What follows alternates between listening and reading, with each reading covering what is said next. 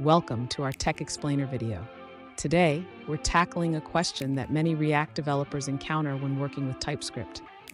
Our viewer asks, do I need to bind event handlers to this with TypeScript and React?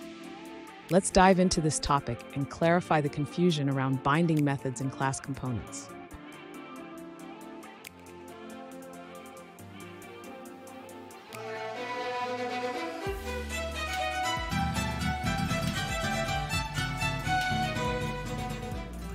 Welcome back to another technical video.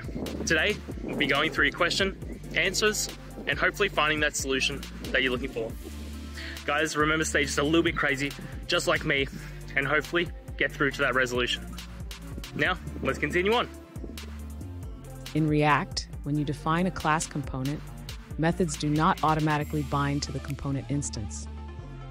This means that if you want to access the component state or props inside a method, you need to bind that method to the correct context.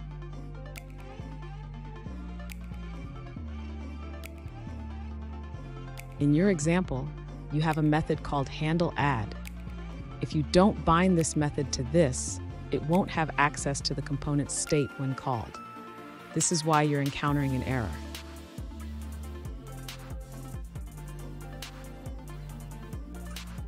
One common workaround to avoid binding methods in the constructor is to use arrow functions.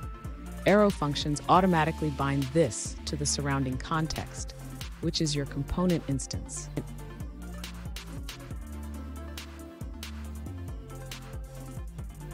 Here's how you can modify your handleAdd method using an arrow function. This way, you won't need to bind it in the constructor, simplifying your code.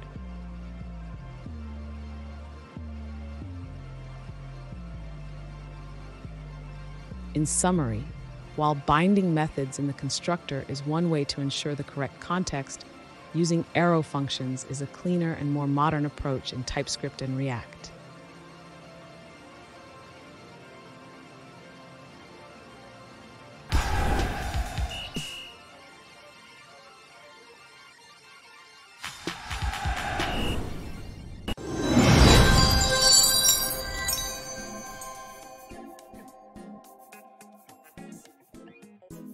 Let's now look at a user-suggested answer.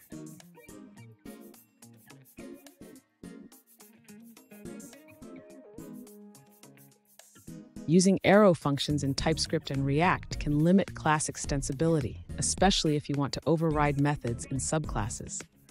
A better approach is to use bind to ensure the correct context for class methods.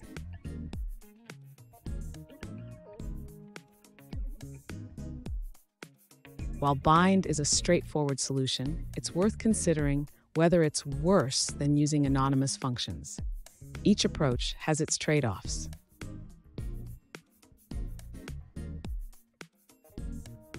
And that's it, guys. I hope those questions and answers really helped solve that solution for you.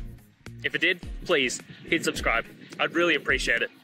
Now, until you need next technical video, I'll be here. Have a good one.